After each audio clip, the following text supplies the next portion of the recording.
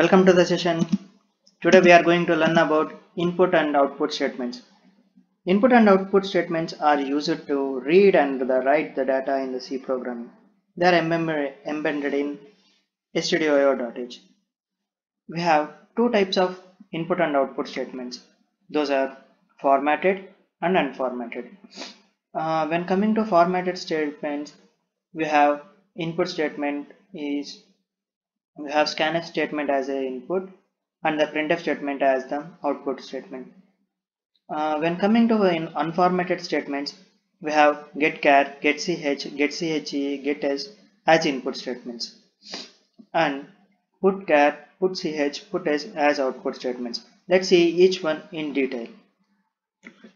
First, formatted input output statements. First one is scanf. This is input statement. It reads the values from the console as per the type specified. Console means the output screen, which we will get the output. The syntax of the scanf is scanf open braces or double inverted commas percentage x comma ampersand variable of x type. Here percentage x is the format specifier in C. We have so many format specifiers in C. By this format specifiers we can know which data type we need to use, like %d, %c, %s, %f, etc. And the ampersand is the address operator in C, which tells the compiler to change the real value of this variable stored at this address in the memory. Okay, that means ampersand, if we have the variable a, in the address of a we will store the value which we read. Next, printf statement.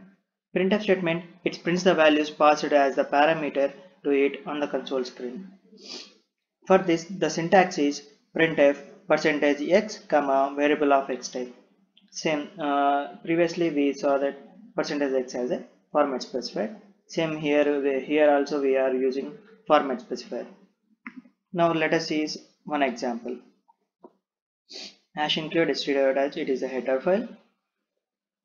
This stdio.h consists of this printf and scanf statements. These are built-in statements. Int main is the main function, and here we are declared three variables of different data types. Here num is a variable of integer data type, ch is character data type, f is float data type. Now first we are using printf statement. Enter integer. That means first it will print these thing in the console. Next, scanf %d ampersand none. That means this is the format specifier for the integer. So we are using %d. Here we will read the value of integer data type. Next, we are printing those value. Okay.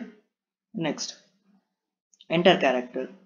Here we are reading character data type. So we are using percentages. We can use %c for the character. For the character data type, we have two format specifiers, %c and %s. For the character, we will use %c, and for the string, we will use %s. Here for reading, we have used %s. Then here enter float. Here we are entering the float value. So we are using %f. It is the format specifier for the float data type. So we are using this. Then after reading, we are printing this value. Now we will see the output. See here, we have entered first it printed enter integer. Then we have given the input as 2. Then it is showing the output as the integer is 2. Then similarly, for we have entered a character a, then the output given is the character is a. Then we have given the float value as 2.5. Then the output is the float is 2.5000. That means for the float data type means after point we will have the 6 digits. So here see we have given only 2.5, but it is showing output as 2.500000. That's all the formatted input and output. Now we will see unformatted input and output statements. Unformatted input output functions work only with the character data type. That means in this unformatted input output we can't use integer, float, double, these data types. We can use only character data type. The unformatted input functions used in C are getCH, getChe, getChar, getS. The unformatted output statements in C are putCH, putChar and putCH. Among these functions, some are alphanumeric and some are only for characters. Now let us see each one in detail. First one, getCH. The syntax of getCH is variable name equal to getCH. Here, the getCH function reads the alphanumerical character input from the user, but the entire character will not be displayed. That means when we give a character, it will not be displayed on the console. That is getCH statement. Now we will see the getChe. The syntax of getChe is variable name equal to getChe. It is similar to getCH, but it reads the alphanumerical character from the user, and the character you entered will be echoed. Echoed means it will be displayed until he or she presses any key. That means if we enter some character, it will display to us until if we press enter key. Then, like getCH and getChe also accepts a only single character, but unlike getCH and getChe displays the entire character on the screen. Unlike getCH, getChe displays the entire character on screen. The only difference between getCH and getChe is getCH will not be displayed display the character. getChe will display the character.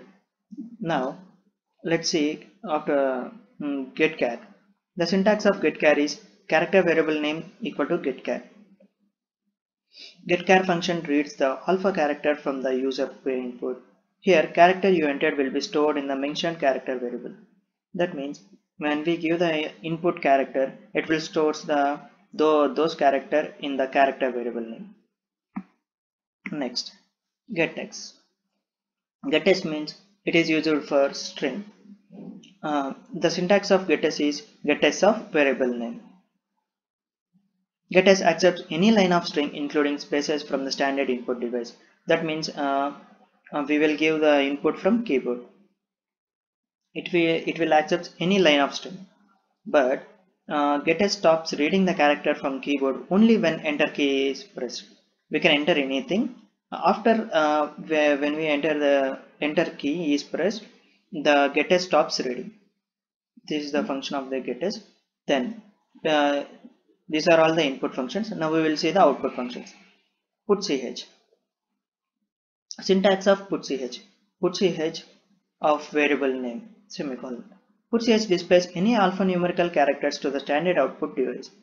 It displays only one character at a time. It will display the value of the variable name. It will display only single character. Then putChar. It is also similar to the putCH. The syntax of this putChar is putChar of variable name. PutChar displays only one character at a time to the monitor.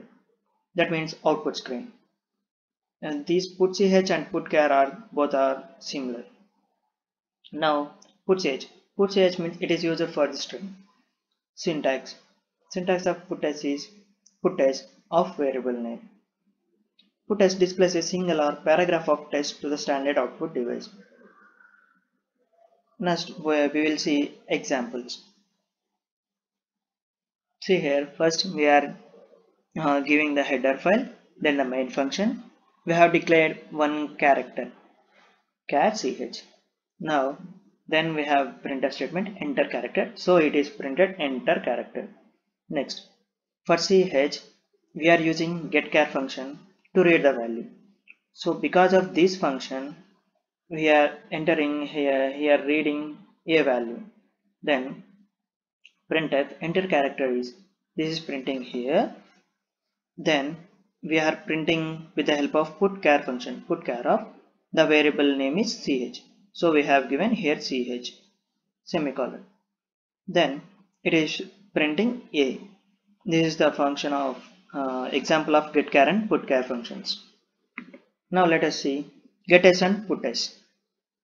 We have given here header files stdio.h, conio.h, then the main function. Here we have declared one string char str of 20. It is the size of the string.